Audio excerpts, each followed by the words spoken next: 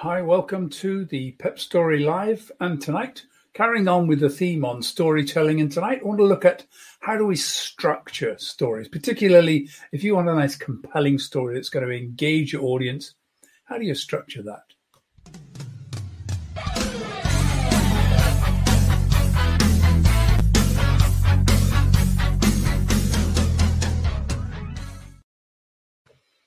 So, structuring stories.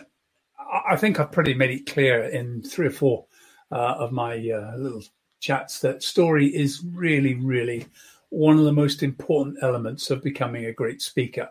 Purpose, experience, passion, performance, and story.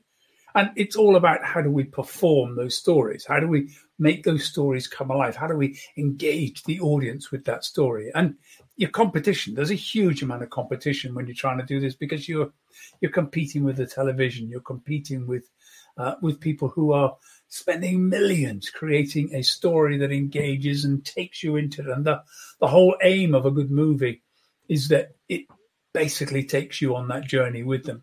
So what you've got to do is to try to do the same thing within a speech. Whatever that speech is, you want people to come on the journey with you.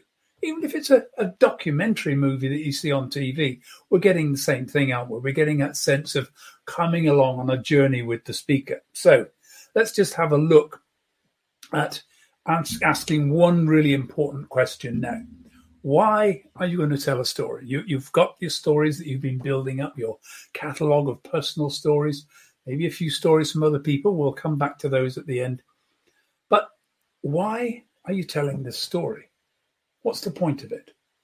So underlying this, you've got this whole idea that there's one message or point per story. That's what we're trying to do. Your story is trying to get across a message.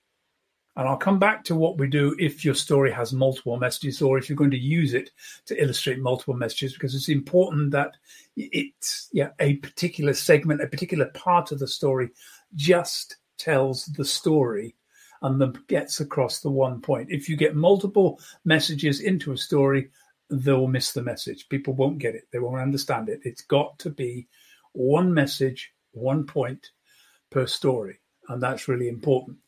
But there are some other elements of what we're trying to do with the story. So I'm trying to help the audience to remember the important message. That's one of my key elements I'm trying to do. I've got a message and I want you to remember it. So I've got to structure the story in such a way that you really get that the message that I want you to remember is the point of the story.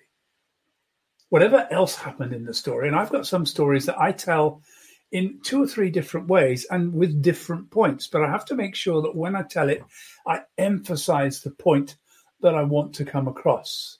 And I'll illustrate that in a minute as to why that happens. So the other thing I'm trying to do is I want to help the audience to see the world through my eyes. And that's what you're trying to do. Take me on a journey so I can actually see the world as you see it. And that's a really essential part of the story. We know that when I tell a story, you feel the same emotions that I feel. And there's been MRI tests done on this, where they've got the storyteller telling a story and they've recorded exactly how their brain is functioning during the telling of the story. And then they've put students into the same MRI scanner, let them listen to the story being told, and their brain responds in exactly the same way. So we know it's emotions that are connected with stories. Okay, the whole idea of ethos, logos, pathos. These are the elements which Aristotle talked about. I'll come back to Aristotle in a minute. Ethos is about the credibility, logos is about the facts, and pathos is about the emotion. And we know that the best speeches are around 65-70% about pathos. It's about engaging emotions and taking people with us on the story. So that's the critical element. The Chip brothers at Stanford University done a huge amount. Make It Stick is the famous book that they've written. And much of Make It Stick is about creating a story that the customer becomes engaged in, making a story that the audience becomes engaged in. Then they remember it, and they remember it for a long time afterwards, whereas just facts and details they're gone in seconds.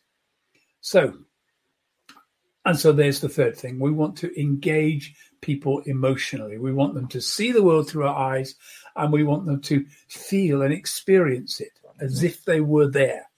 The greatest thing is if I could take a tape and plug it into your brain and boom, there you go. You actually experienced that whole story. So that's what we're trying to do. It's all about engaging emotions and creating things. So if you've got more than one message, break the story up. Now, I have a story which I tell quite a lot. I was subjected to a quite substantial hate crime for a while. A bunch of kids, just not long after I'd moved up to Hull, and I was in the process of coming out. So people knew that I'd lived as a man. They knew that I was now living as a woman. And unfortunately, when kids get to hear about that, it becomes a bit of a fun thing to go and throw eggs at the house, throw stones at the house, go and shout things across the street. And yeah.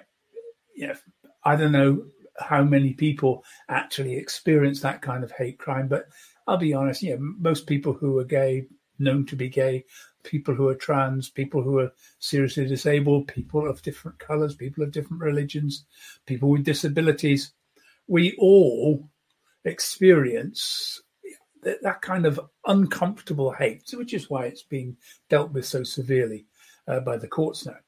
So this experience had happened to me. It had been a quite long experience. It's quite a big story. It takes me about 5, sometimes 10 minutes to actually tell the whole story.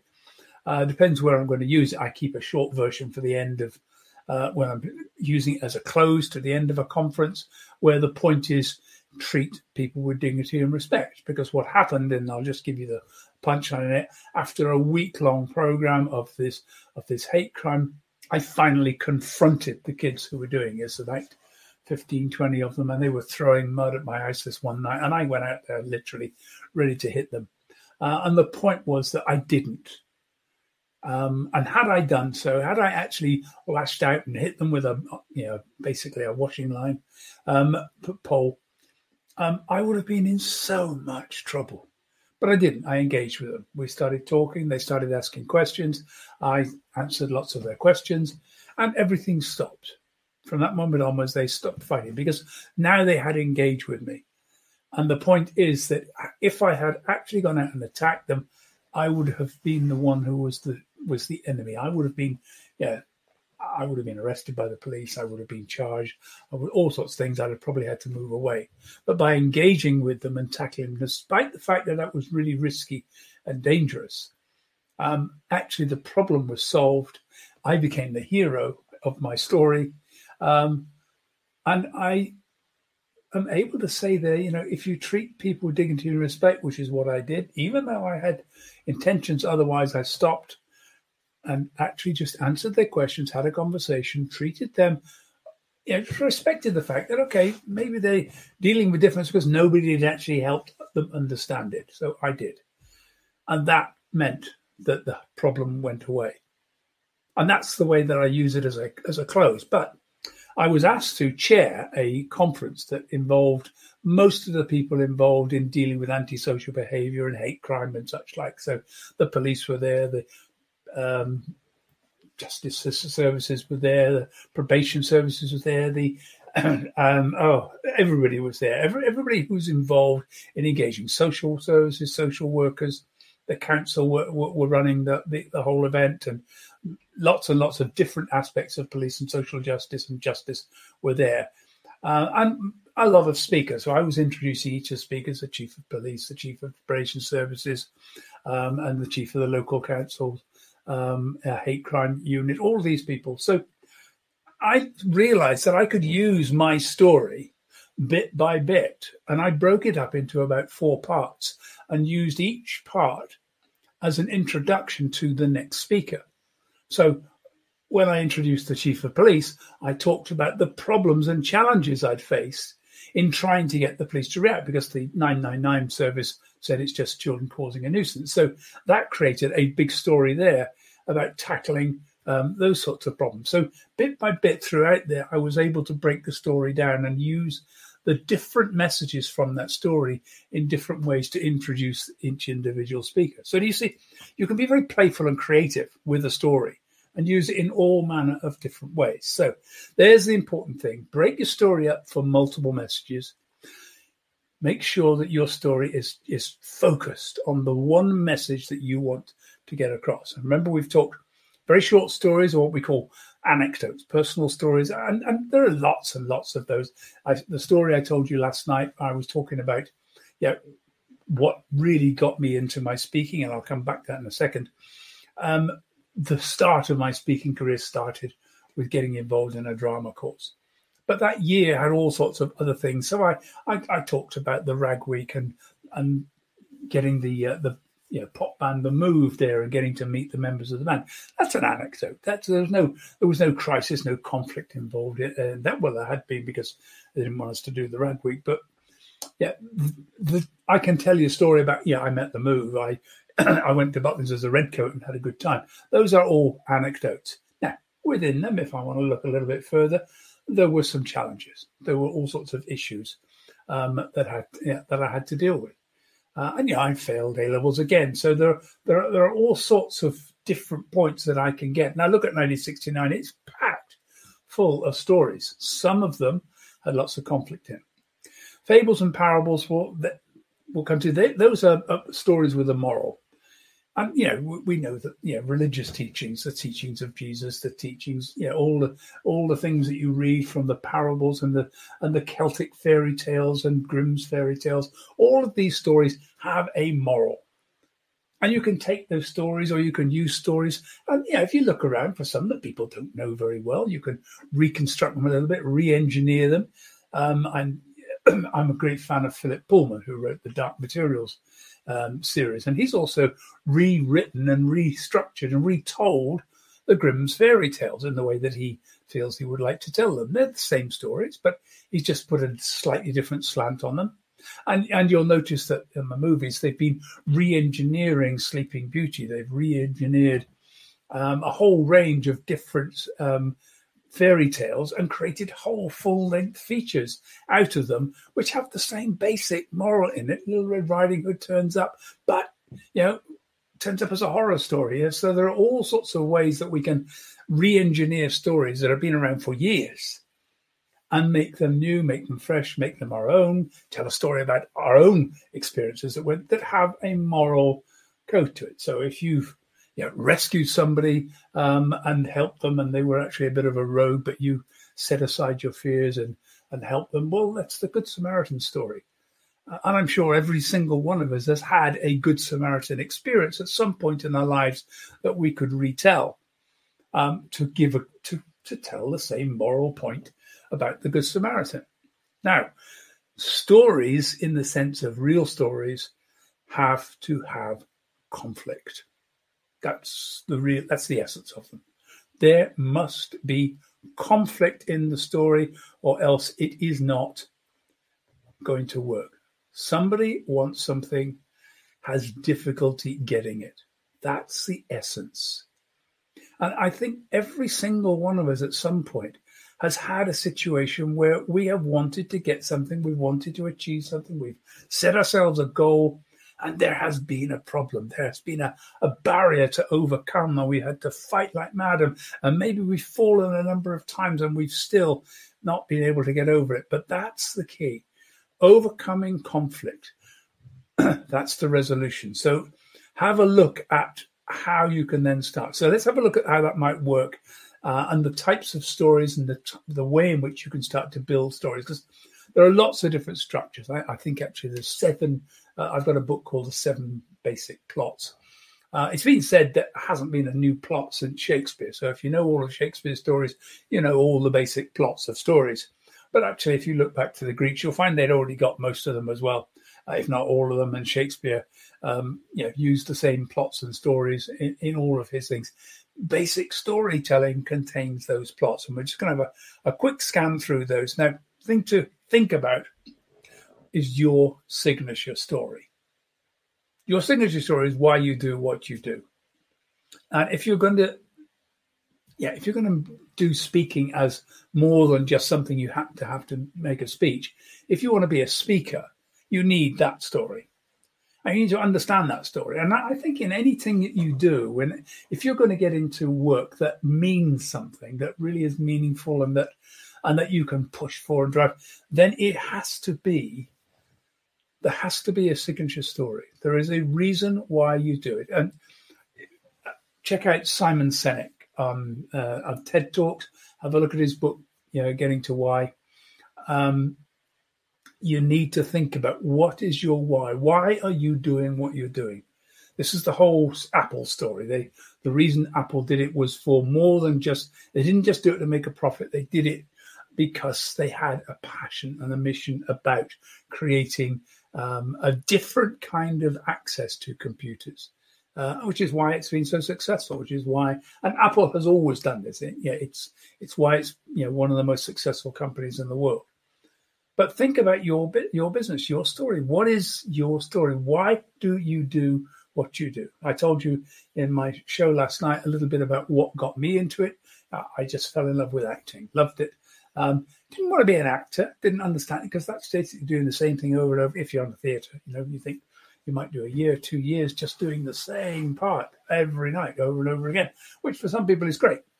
Now, I have been doing the same talk. I've got 4 or 5 talks I do, but my main talk, one about transgender awareness, rethinking sex and gender, I do that 2-3 times a month, and it's the same talk. It's got about a 10-15% variation depending upon who my audience is, but a lot of the content has changed. Now, if I look back over 15 years, it's grown, it's changed, because the law's changing and various things are changing. I have to keep blending in the new stuff and dropping out the old stuff to keep it on tight. But my story about LGBT history is largely the same stories I've been telling for nearly 20 years now. But they're history stories. They'll always be around, but they're stories a lot of people don't know. And those are other people's stories. And I'm looking at, I'll just talk about that in a second. But so this is the first thing we've got to think about. If you're going to be getting your stories, get your story sorted out. It's a really important story to be able to tell. It's one you should practice and understand. And out of it, there needs to be some conflict. Somewhere along the line, you have to have had to overcome some challenges and difficulties to get it, because otherwise it won't engage. It won't grab people. It won't take them on the journey. Because the people who most need to hear your story are the people trying to climb the same mountains, trying to overcome the same obstacles, and they want to hear how you did it. I was at a session last night talking about a product called OBS, which I'm going to be looking at using. It's a product to help with live streaming and broadcasting and recording. And it was fascinating because we were looking at how, and we're all facing the problem. How do we make our shows more attractive, more engaging? And this was really great because it showed us some really good tools for doing that. So it was a technical demonstration, but it was still about a story. And what I found was the whole way you build up using the software is about reflecting your story, and you build, the bits into you build scenes to help you put together. Anyway, that's it. A piece of software, turns out it's a storytelling software. So let's have a look at this. I want to talk about the hero's journey. It's the oldest story that we know about, the oldest structure that we know about, because it's the oldest piece of literature that is still written down that we can access. The Epic of Gilgamesh is a hero story. And in particular, just look at the hero story options. We've got the overcoming the monster, and that's the Gilgamesh story. Great monster is threatening the whole land, and you have to go out and kill the monster. It's the George and the Dragon story. It's the story of the Hobbit, isn't it? The quest, well, actually, there's a quest in there as well, but the quest ends up with a huge overcoming the monster because it's the dragon smell, forgotten the name of it, but yeah, it's the dragon that we're trying to fight at the end. Lord of the Rings, a big, long quest with heroes, and they're fighting the Lord of Mordor, the dark monster that's threatening to overcome the whole land. James Bond, always there's somebody about to take over the world or destroy the world, and James Bond single-handedly gets in there and battles with the monster to stop it. It's the same story as Gilgamesh. It's also the rags to riches stories. These are hero's quest as well. The guy who started out as the runner in a Hollywood studio and ends up running Hollywood. That's the huge story. I mean, I'm not quite sure exactly how rags to riches it is, but I know that Elon Musk, now the richest man in the world at almost $200 billion. My God. And it was only 20 billion at the beginning of 2020. So when everybody else was struggling, he was actually transforming himself into the richest man in the world. And if you look at his story and go right back, you'll find there were times when he barely had enough money to eat. This is, it's a rags to riches story. It's going to inspire people. And The Stranger in a Strange Land is it's a book. I know that's a book title, but from a book in the 1960s by Robert Heinlein, one of my favorite books. But it's also an interesting concept. It's the idea of going to a place where you know no one, you don't know the culture, and you have to learn to survive in a new and very complex culture, the samurai, things like that. So, and it may be that, as part of your life, you moved abroad and went to a country you didn't know, where you built some success and became a successful entrepreneur, successful whatever it is. So that's the hero's quest story journeys. Great stories to be able to tell. Very inspirational, very motivational. Always, don't forget, every single one of these, there is challenges to overcome. Tony Robbins' story, battling like mad, overcoming them and becoming hugely successful.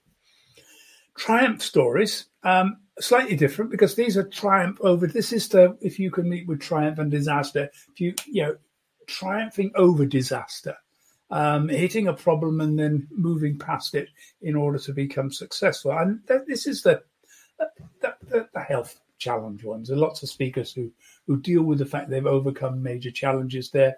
The trial test, climbing a mountain, a profound lesson, meeting the guru who says something, boom, oh my gosh, new enlightenment comes through. So these are the triumph stories where you've discovered something and moved through. You've got past a huge, terrifying problem of a health challenge, cancer, heart attack, or whatever, and found a way to survive. COVID stories, I'm sure there are going to be plenty of those coming along. And then we've got the disaster stories. Now, the disaster stories, generally, what we're talking about here, are people facing huge problems in their lives. And this is the Great Fire that brought about a complete disaster. This is it's a set of epic movies. I'm sure you've seen them. The Poseidon Adventure, the ship that flips over. We're battling with a volcano. We're battling with great typhoon and tornadoes ripping apart the land. These are the disaster movies, and there's a few people battling against this gigantic problem. Now, in the disaster movies, stories to talk about here, generally what we mean are stories which are affecting us. So it's the comedy of errors. I have a great story about the worst event I ever organized. Everything went wrong. Not time to tell you now, it's a quite long story. But one of those things where, the technical problems went on the stage, problems with other speakers, jackhammers on the roof, noises, road problems on the road so that people couldn't get everything. Everything that could go wrong went wrong. So there's a comedy of errors type story where everything just literally went wrong. Self-deprecating humor, things that you've done that have absolutely fallen on your face. Now, the thing about disaster stories, they can be very moving. I strongly recommend you don't start or finish with them, because they can often leave an emotional state that isn't where you want to leave the audience. If you do it at the beginning, you have to find a way to be able to break people from that. And that needs some drama and a bit of skill. So if you tell it at the end, you leave the audience sometimes, oh God, that's terrible. And you don't want that. You want people feeling up and, inspired to get on and do something at the end of your speech. So, use them. Sometimes our personal stories contain a bit of this, but just think about, self-deprecating humor, comedy of errors, anecdotes that help this.